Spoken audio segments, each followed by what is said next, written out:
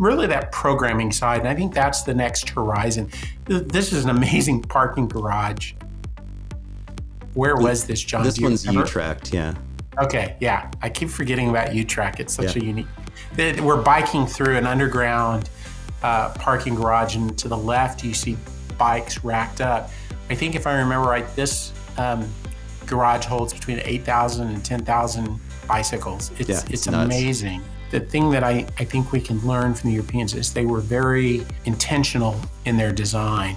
And look at these surfaces. These aren't necessarily great surfaces to ride on. They're rocks, they're stones that, and I pulled this one up because it's the bollards. Exactly.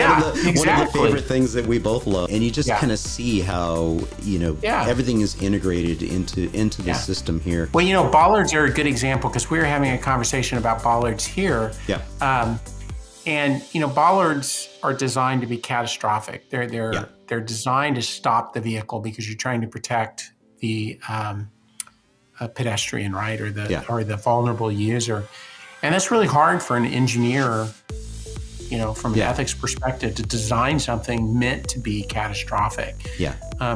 I think we need to increasingly think about bollards in cities like Austin and obviously in New York and LA. I mean, I have great bollard pictures I think I shared with you from Beverly Hills, right? Oh yeah, and I've got one in we've here. got to use those, and we've got to get better at it. That's so, huge. Austin had a network of one-way streets, right? Yeah. So we converted the street and it's working great, used it this morning.